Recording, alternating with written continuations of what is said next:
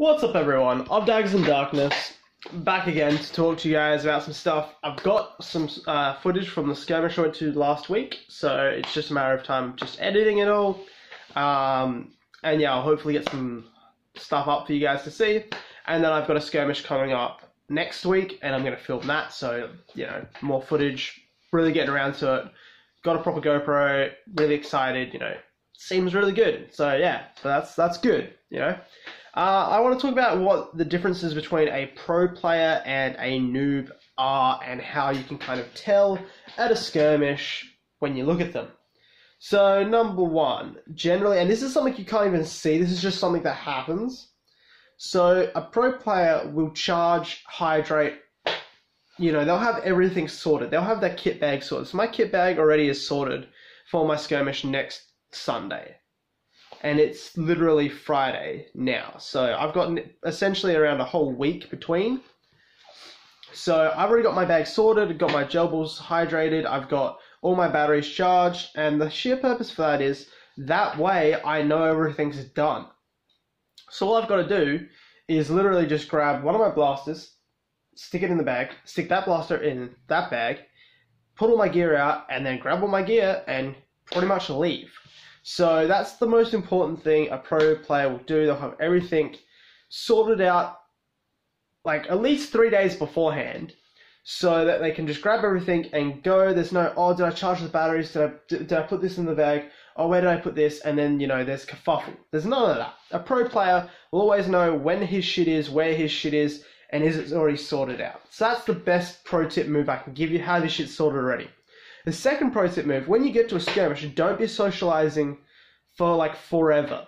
Walk up, say hello, if there's new people, you know, like nod and shit, but get your stuff sorted. So if you need to put batteries in your blasters, like everyone does, put your batteries in, you know, get your magazines out, fill up your magazines for the blasters you're going to be using, you know, until you take the next lunch, an official lunch break, you're going to be only coming over to quickly grab water and refill your magazines. So have all your magazines full, you know, get all your batteries in for the blasters you're going to use. That's simple fact. Just do that. Don't stand there socializing because you've got that one guy that stands there socializing.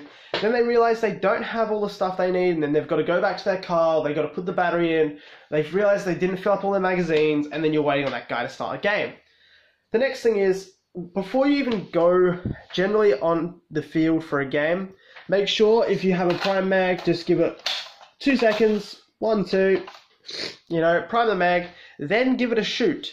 Now, the reason I say just give it 2 seconds is because it should be more than enough to prime the magazine, especially if it's an MP5 mag. Don't hold it forever, just hold it for a little bit, quick little time, give it a shoot, see if it's feeding. That way, when you go out in the field, you know your blaster's feeding. Some people would prime the mag or not even worry about priming at all, so then when they engage in combat, the first like maybe 10 to 12 shots they think they're going to shoot, is it just priming? And it's like, you're not even hitting anyone, you could have got a kill, you're the one that gets hit. You know, make sure your shit is sorted before you even walk out. Make sure your blasters are feeding properly. Make sure your battery's in, everything is in. The next noob move I see is people, if they might have 2 PMags. And I'm not saying that's a bad thing. It is a price point for people if they're going to invest.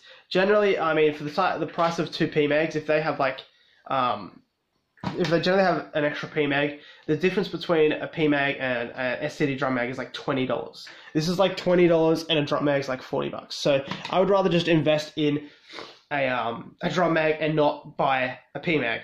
Just for like small skirmish sake. Like when you get into like more hardcore, like realistic skirmishes, you really want PMags. It's just a better feel reloading. But yeah, yeah, because I see like a couple of guys, they'll have 1 magazine or 2 magazines and they'll leave their bottle of gels at the end of the spawn point. And I'm not saying it's a bad thing, it's just there's so many things that go wrong. They sit in the sun, they can dehydrate, especially if it's really sunny, they can get knocked over, and sometimes I've seen people forget them, and we've grabbed up bottles and go, oh, you know, who left the bottle here, you know, and you don't want to forget your gels and, you know, miss like a 1.25 litre bottle. So maybe just invest in a drum mag. It's not too difficult. It's something everyone can do. It's not like, you know, it's going crazy out of your way to do so. The next thing is practice reloading your blasters. So I'm still fairly new with loading the MP5, but it's about getting in the rhythm of it and just learning to do smooth reloads. Because it's got this notching point here where it has to pull that back, and you have to be very specific on how you actually, how the magazine takes. See how it's like it was rejecting it a bit there? You gotta get in the routine of practicing the reload. So I've been practicing it, so even though I've got the one drum mag, when I invest in a second drum mag or a couple of stick mags, it's going to be quite easy just to change them over really quickly. Same way if you were to have PMags. If you say running a belt with like 6 PMags, stick them down, say you're right-handed, so you're blasting the right hand, face them this way down. The reason why I say that is when you pull it out, when you've got it in your hand, it's already going to go into the blaster like so. Don't have it facing, you know, odd ways or sticking up and then you've got to pull it up and switch it around and, you know, shove it in. Have it facing the correct way. Because if you have it like that and you pull it out, it's all about feeding it properly. You know, you can do it generally both ways. It's not too difficult. But it's just about minimalizing the amount of, like, weird hand movements you go. So if it sits like this, you can pull out, feed in. Even like the other way, you know. You can do it both ways quite easy. It's just, like, mainly don't have them sitting like this. This is the worst thing you can do. Because then, one, it's harder to actually pull out because they've got the lip at the bottom, small little lip. And two, it's just a bit more, like, jiggling you have to do. And, yeah, just try and have them facing the way that you want to transition them in properly. And it's to do with your hand. And once you get comfortable with it and you try it out a couple times, you understand exactly what I mean. So that's kind of the noob/pro things to do. Obviously, making sure your bag and kit is set up like a couple of days beforehand, batteries charged, balls hydrated. Second thing, making sure your batteries in your blaster and your blaster is feeding. Third thing is getting used to your blaster when the magazine's empty, you know, if you're using PMags or stick mags. And making sure, you know, you're just used to reloading it so it's more smooth and comfortable transitions through magazines. Some of the other stuff I want to talk about, and this is more on the selling/buying standpoint, is I see people trying to haggle prices, and I personally haven't sold a blaster in a very, very long time. I just haven't. I just haven't really been into selling anything. I've been, you know, building up my collection. But some people try and haggle the fact that, say, you could get this MP5 from China for $150, not on sale.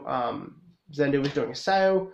Don't know when it will end, but yeah, they had a current sale going on. So like all the M4, the new Gen 8 M4, the V2 MP5 and Scar were like $115 instead of $150, which was really, really nice. But people would try and go, oh, I can get it, you know, for $150 in China, and say the seller's selling it for $200 or $220, which I see as reasonable. That's a reasonable price because the seller already has it in Australia.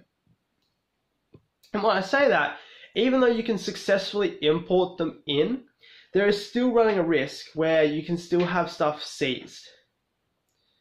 And I say that because I know that from experience. You know, filling out the paperwork and getting the B709A clearance. I'm just trying to think if that was the correct set of, that's the correct release one. I believe it's the correct release one. Even though you get that and you go through the right channels, sometimes these blasters can get mixed up and thrown in the wrong, in the destroy bin, and they can be destroyed. So the whole idea that it's already in Australia, I don't mind paying a little bit more for the convenience of it, is a bit more respectful. You get those people that try and really haggle it, and they'll try and haggle it, they're like, oh, I want to pay $130. And it's like, no. A lot of people now, if they list a blaster for sale, they will say, like, you know, they will physically say, this is what I expect. I'm not taking any less than this. Don't even try. You're wasting my time. You're wasting your time. It's ridiculous. It's about a bit of common respect, and, you know, you might be buying a blaster and the dude's had 5 destroyed, even though the rules have changed, the laws have changed with importing them. So it's like, it's about a bit of respect and, you know, not trying to be a massive dick and undercut people, because, like, some people will, they'll be like, oh, but you get it for like a 110. No, a lot of people don't get really good deals from, like, suppliers. A majority of the time, if they buy a couple of blasters, they sometimes get stuff at a discounted price, but not a lot of people do. So it's about respect in both parties. It's about, you know, not trying to undercut people and not trying to overcharge people. Obviously, if you know that it's a Gen 1 blaster, like if it's just a normal MP5, you know, list it as the normal MP5. Don't, you know, try and false hope people that it's the new V2. But yeah, it's also like if you say you're going to come collect a blaster and you're interested in buying it and you make a date and a time and then you don't rock up and you don't say anything, that's a real dick move. Don't do that, because the seller will actually notify other sellers that you've done stuff like that, and people won't be open to buying to you. It's the same with if people like text you the day before, like literally like 10 minutes before you're meant to meet at, like, say, the shopping center or someone's house or something, and they don't rock up and they're like, oh yeah, sorry, this came up. A bit of pre-warning, if you can give like maybe 2-3 hours, that's perfect. If you're still interested, you know, reschedule. But a lot of people generally, once they go, oh no, I can't come today, they don't want it, or they've basically found a cheaper price and they just completely like just don't want it, and it's really annoying and really frustrating. So it's about having a bit of respect for the seller and for the buyer, and obviously, you know, they come hand in hand.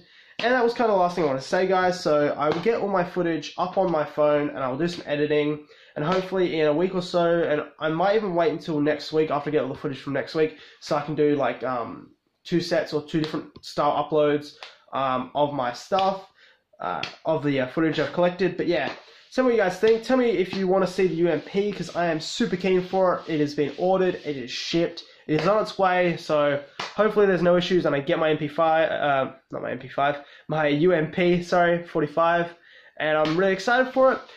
If you got a comment, you know, don't be sure and happy to leave it in the comment section below. The only problem is my app is now crashing every time I get a notification of a comment. So if it's on an old video, it's incredibly hard for me to see that, because I don't obviously look at my old videos that often.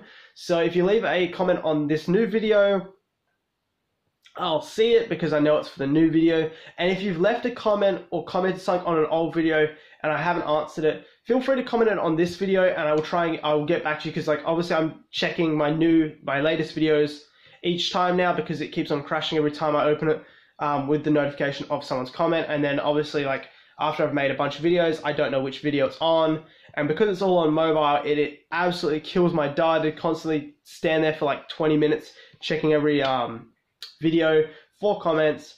But yeah, don't forget to comment on this video. Don't forget to like, subscribe if you're new here to the channel. I will have some gameplay footage up very shortly. And head over to my Instagram of Daggers in Darkness. If you've got any personal questions you'd like to ask, or just questions in general, don't forget to, you know, send me a question over there, message me, you know, DM me, because I can definitely respond to that 110% easier. And yeah, peace out, guys. I'll catch you guys next time.